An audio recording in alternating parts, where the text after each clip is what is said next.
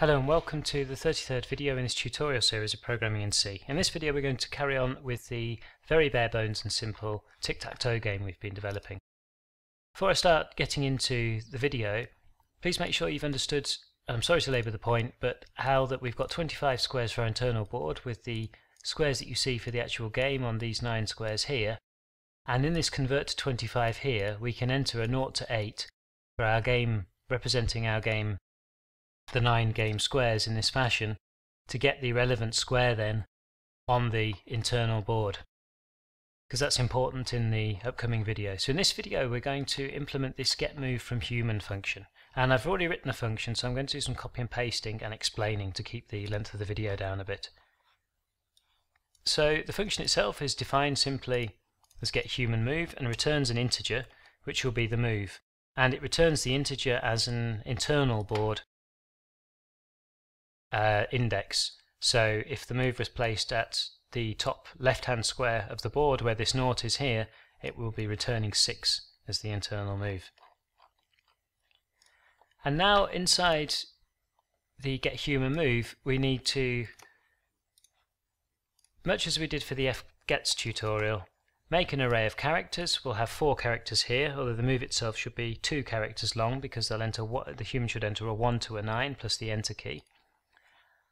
And the whole parsing of the user move is based around this while loop. And this while loop keeps running until move OK is no longer 0. And what we're going to do is use fgets to get the input from the user, and then we're going to validate this input for all the things we can think of where the user may have tried to break our program and enter illegal input.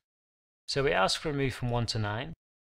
We take in 3 characters in user input, and then we make a call to fflush stdin, and I'll come back to this and explain what it is in a short while. So now we have our user input. The first thing we can do is ask here, and I'm going through this quite fast because we've all seen this before in the previous tutorial videos and it's not very difficult, it's more the principles of why. We say if the string length of what the user's entered is not equal to 2, then we'll carry on and ask for some more input by calling the continue, because entering a 1 to a 9 plus the enter would give us a string length in our input of 2. So if the string length isn't 2, then the user's done something else, entered more characters or less characters than they should have done, and the input therefore is invalid.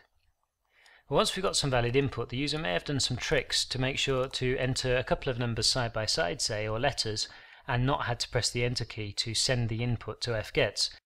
So we use scanf to try and format our string according to what's specified inside the speech marks. So for example, if you're entering a date, you could say have this as the format specifier, and then you would store these 3 integers at the address here of 3 integer variables. Obviously they wouldn't all have the same name, they would be different integer variables.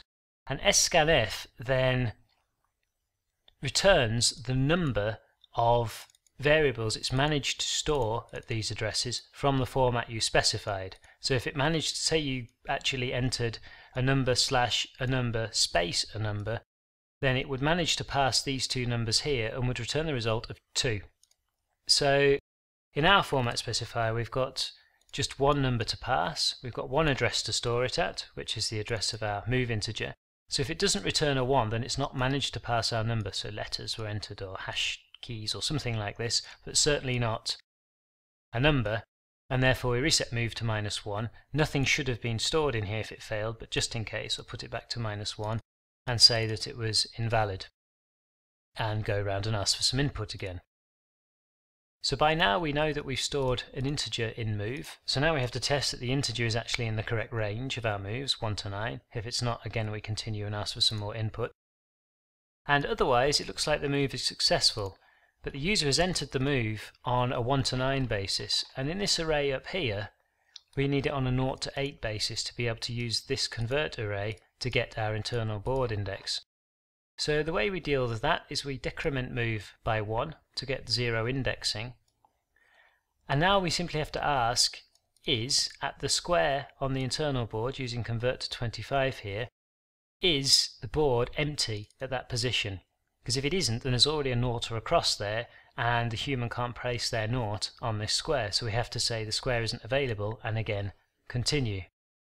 But if it is available, then the move is legal and we can set move OK equal to 1, which will cause the while loop to end. And the last thing then we have to do at the bottom is simply print that we're making the move, and in fact we can, why not print the actual number of the move that was entered by the human, and return the internal, remember, indexed move. So let's go back up to this F flush and find out what we're doing here and why.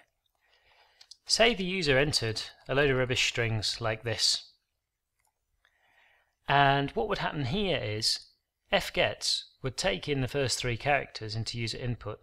We would already fail here with invalid string length, but then the while loop would come again and fgets would take these 3 characters and we'd fail with invalid string length, and then we'd take these 3 characters, 2, 3, and so on. And if we were really unlucky and we had a string like this, we'd be left with a 6 and an enter, and it would then pass this saying, well, actually that's a legal move, and return that the human wanted to make a 6, when in fact what happened was the human entered a load of old rubbish and they didn't actually enter a 1 to 9 and then press the enter key. So what you can do, I just undo what I've deleted here, so what you can do is you can call something called flush on a stream, and it's very much like a toilet basically. fgets takes the first 3, and then fflush basically gets rid of all the others out of this stream, in this case the standard input, and the characters are gone. So next time the while loop comes round, fgets has to sit and wait for input because there isn't any waiting in the standard input. So I hope that's clear as to why we're using fflush there. So I'll just save that now, and I'll go down into here and we'll just have a quick look at how the function works. I'm sure you can imagine, and it's not really very difficult. We'll just compile the program and run, and now it says please enter a move from 1 to 9. So let's enter some rubbish and it fails and asks again. Let's enter 0, it fails and asks again. Let's enter 11, it fails. Let's enter a big number. Good, it looks like, let's just hit enter on its own. Good, so all the combinations of messing around and trying to cause problems aren't working. So now it's into something legal like a 4. It says making move 4, and the program ends because it's breaking out due to game over being equal to 1 here of the while loop. Okay, so that's it then for this video. Next video will implement the getting the move from the computer part of the program. Thanks very much for listening. Comments, questions, criticisms welcome as always on YouTube.